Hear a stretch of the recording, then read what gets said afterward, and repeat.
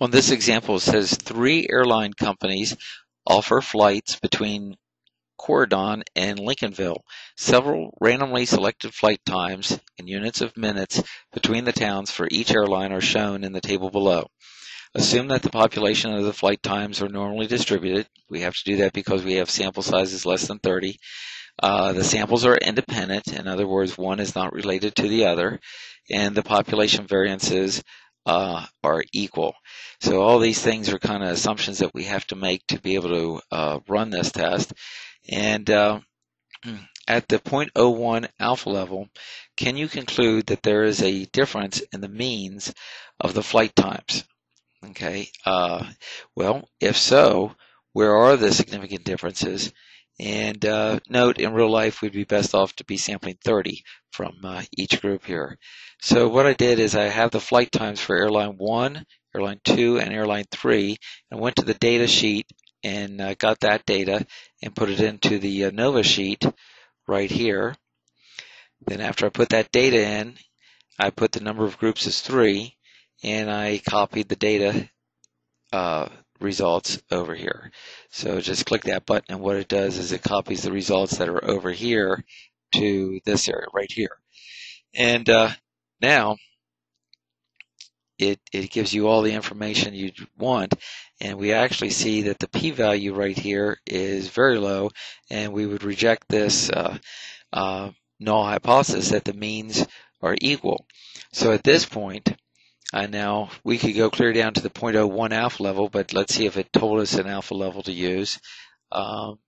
See if so, are there any significant, where are the significant differences? Let's see if it says, okay, at the 0.01 alpha level, well, that's as far low as we can go anyway. So since we were able to reject it at the 0.01 alpha level, we would say that, let's see here where we have this. Therefore, there is a significant difference in at least one of the mean air flight times.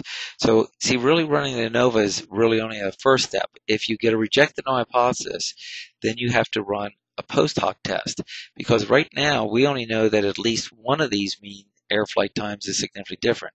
Now, if this would have been a do not reject the null hypothesis, we would be done. We would know that there's no significant difference in these. But now, since we got a reject the null hypothesis, we know that there is a significant difference, but we don't know between which airline there is a significant difference. Is the significant difference between Airline 1 and Airline 2, Airline 1 and Airline 3, or Airline 2 and Airline 3? Now, actually, if you get a reject the null hypothesis, you know there's a difference in the extreme ones, the ones farthest away.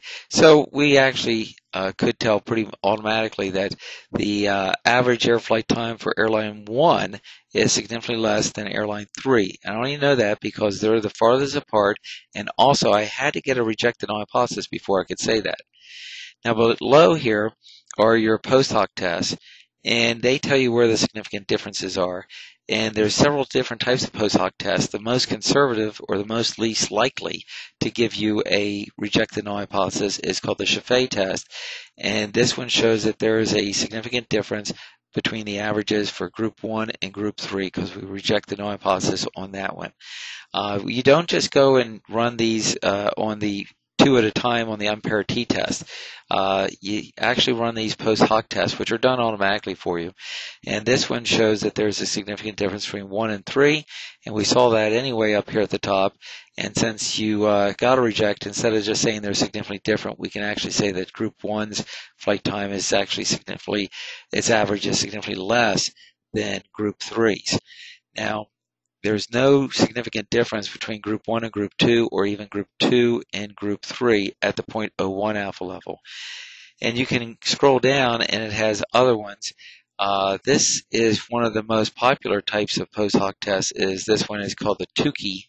Let's see if I can space it out here a little bit so you can see it, Tukey. But it gives you the same results, that there's only a significant difference between group 1 and group 3. And if you scroll farther down, there's another type of post hoc test, which actually gives you, this is probably the least conservative, the most liberal test that is able to give you more rejections with the same data. And this shows that 2 and 3 are also significantly different at the 0.01 alpha level. And just showing you this, if you scroll farther down, you get this one. No, this one is actually the most liberal test, and this is shows significant difference between 1 and 3 and 2 and 3 at the 0.01 alpha level. Farther down yet, there's another test that can be done if there's a control group, and you have to use group 1 as the control group. So that one, that's what that one's used for. Now, this was at the 0.1 alpha level, to tell you the truth. If we check this at the 0.001 alpha level, well, we would still get the reject the null hypothesis that there is a significant difference. And scrolling down here, we see that there's a significant difference between 1 and 3 using the Chaffee. And if we scroll down, we get the same results using the Tukey. And we get the same results using the Newman-Cowles SNK. And we get the same results using the Fisher. So, and then down here, if there was a control group, it will run it, but we didn't have a control group in this, so we don't run this one. That's called the Dunne test.